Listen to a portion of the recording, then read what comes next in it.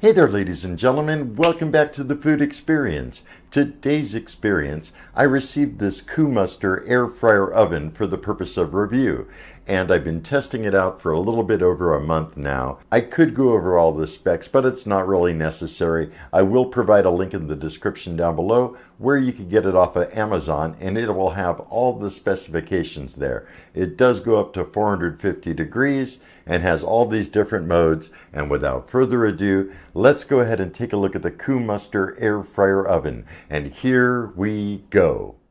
After unpacking the box, this is what you will receive. A bake tray, air fryer basket, crumb and drip tray, wire rack, rotisserie retrieval tool, instruction manual, oven gloves, and inside I see a rotisserie spit and forks. First thing, remove the tape.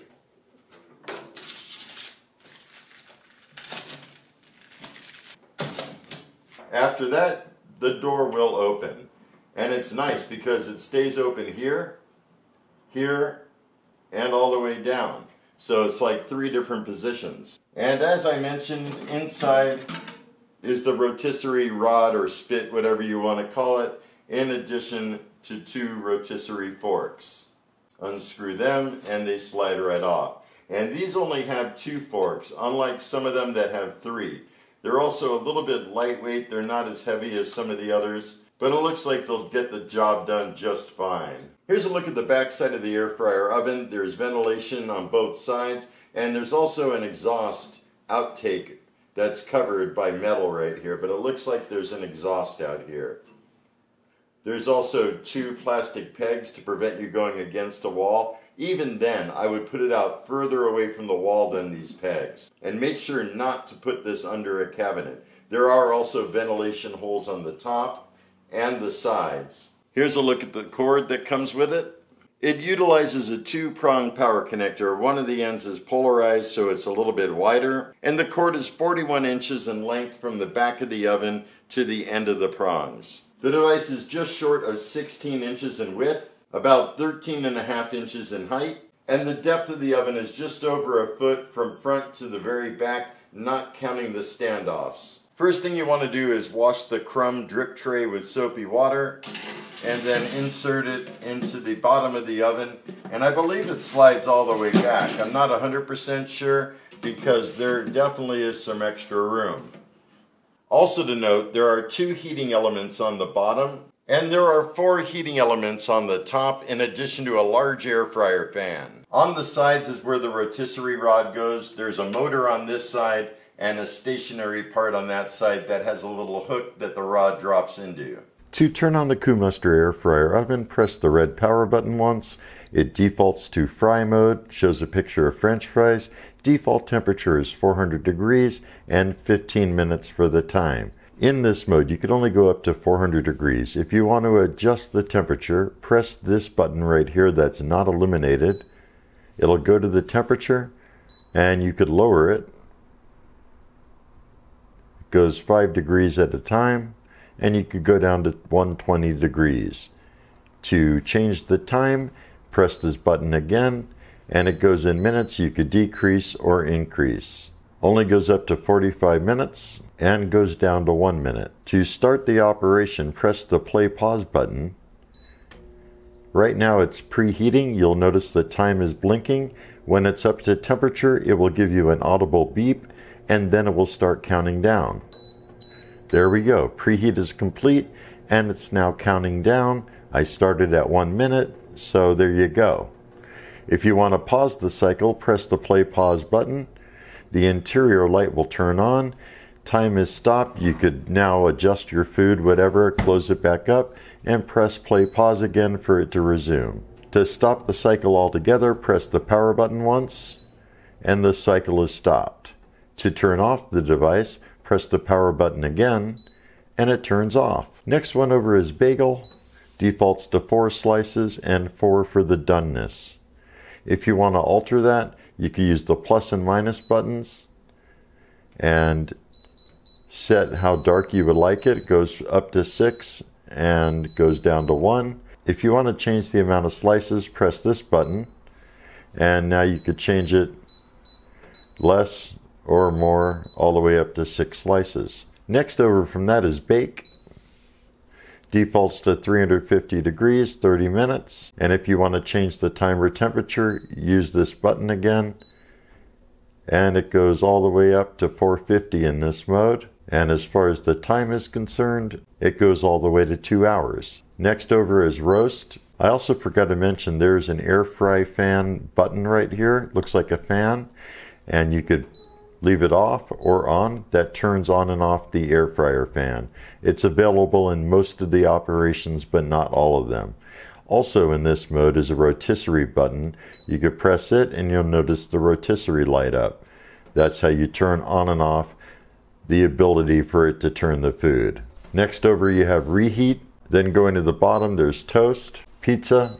Now if you notice with pizza the air fry fan is on, I would not leave it on in pizza mode. I would absolutely turn it off, because in air fry mode, if the fan is blowing down, it's going to brown the cheese much quicker than the rest of the pizza is going to be finished. So definitely turn that off.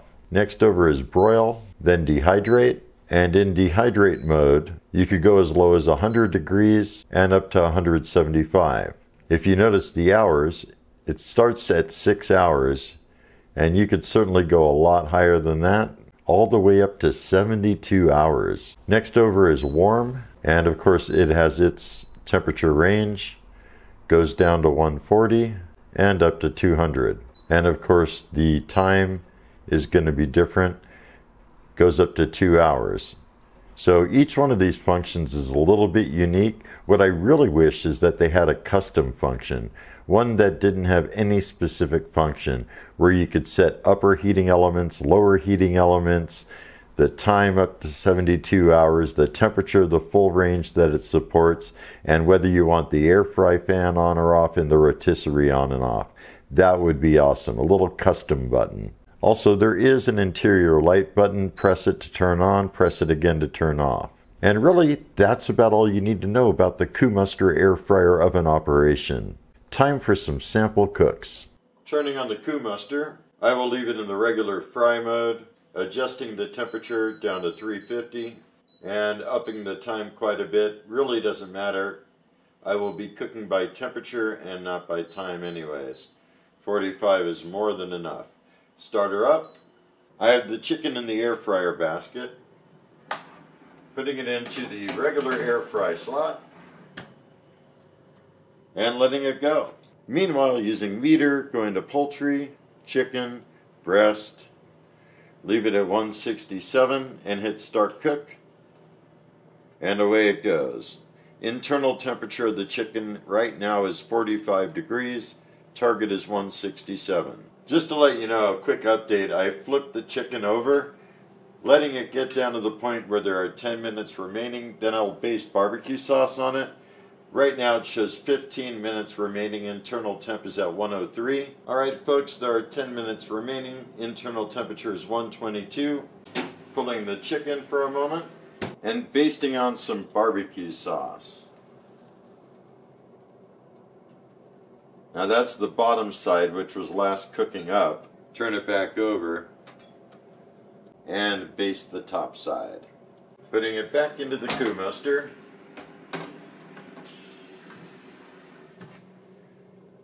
Pausing it for a quick moment. Changing the temperature to 380 and let it go. Internal temp is now 131, and I bet this is going to turn out so good. Also, when I removed it, it actually went up in time, stalled a little bit because of the loss of temperature. So now there are 10 minutes remaining. And it's been going for a few minutes since I basted the sauce on. However, I want to baste on a second layer. Back in it goes. Definitely did not keep it out as long this time.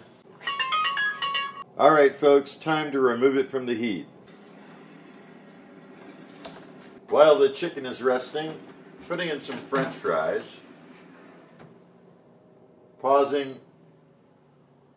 Go to the temperature, reduce to 360. That's what's best for French fries. Start it back up. And it won't quite even be this 14 minutes that you see. It'll be less than that. French fries look like they're done. Chicken should be done resting. Oh my, that looks good. Time to pull the probe and plate it up. That's going to be a heck of a fine dinner. Pizza time. Let's turn on the CooMuster. It has a pizza setting, but unfortunately when I go to the temperature, it only goes up to 400. I can't go any higher. And the pizza crust I got needs to be baked at 450. So I'll go to the bake, change the temperature to 450, and then the time I'll reduce to 20, even though that's more than enough. Really doesn't matter. And the fan, air fry fan, should never be on when making pizza, so I'll turn that off. Hitting the play button and the preheat begins. While it is preheating, let's prepare the pizza. For the sauce, I thought I would try this Rayo's homemade pizza sauce. That should be pretty good. Time to top it with some fresh cut mozzarella cheese. I use whole milk mozzarella, not the skim stuff, not the stuff that's already shredded in the bag.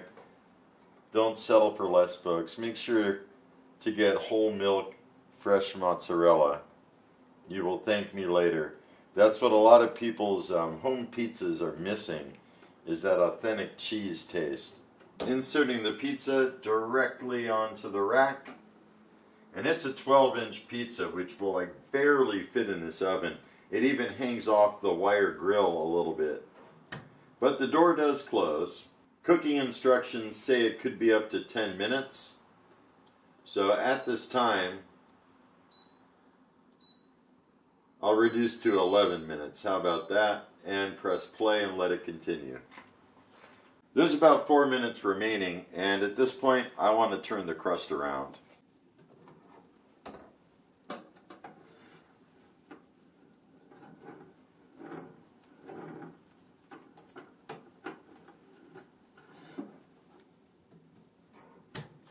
And let it continue.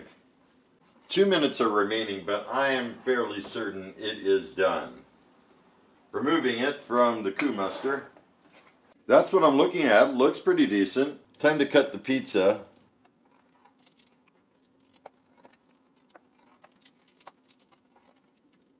That looks pretty good. See how the bottom has got some nice browning? Looks like a success to me. Time to preheat the oven. I'm using the CooMuster air fryer. I think I'll go to bake mode. Should be 350. Upping the time a lot higher. I still have to prepare the graham cracker crust. So I'll just set it at 2 hours for right now, and it'll give a good preheat while I'm making the crust. Also, the air fryer fan is on. I'm turning that off. It really should not be on when you're baking. Hopefully this works out right.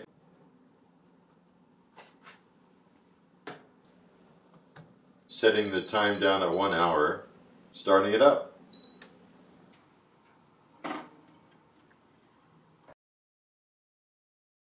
There's a look at the operation and sample cooks. Let's go back up top and I'll give you my final thoughts. Welcome back, ladies and gentlemen. That was a look at the CooMuster air fryer oven. I showed you all the functions, how to operate it, showed you some sample cooks that I did with it.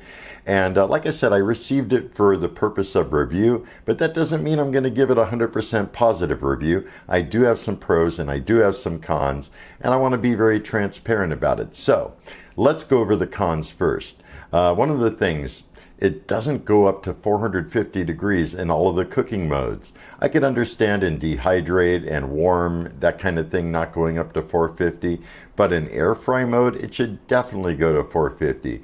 And another thing, the pizza function, it doesn't go above 400. Not only that, but it has the air fryer fan on, and anyone that's cooked pizza in an air fryer before knows that the air fryer fan should not be on for a couple of reasons. Number one, if you're making a fresh pizza and you have freshly grated cheese, it's going to go flying around everywhere. Number two, if you're doing fresh or a frozen pizza and you have that hot air blasting down on top of the pizza, that cheese is going to brown much quicker than the crust is going to be done. I also think that the depth could be a little bit deeper. You saw in my demonstration when I put a 12-inch pizza in, it slightly hung over the wire rack. If it was just a little bit deeper, it wouldn't do that. It's not really a big deal or anything, but it is something I wanted to mention. Something else I want to mention is the bake pan that comes with it. A couple different things about this. One, this should be smooth. It should not have ridges, because if you're going to try to make cookies or something like that, it's going to be an issue. You could definitely purchase an aftermarket bake tray, but I just think the one that comes with it should have a smooth surface. Additionally, on top of that, the way you have to use this tray is it goes right on top of the wire rack. What they should have done is made this the full width of the oven and had it slide into one of the rack positions, because then it's going to be a lot bigger and you don't have to have the wire rack in at the same time. Another thing, the oven gloves that come with the product. If you're going to go over 300 degrees, you probably don't want to use these, because the heat goes right through. It totally does. So just something to mention. Most people have their own gloves. But again, I wanted to mention it just in case you were hoping and excited to receive these gloves and make them your permanent oven gloves.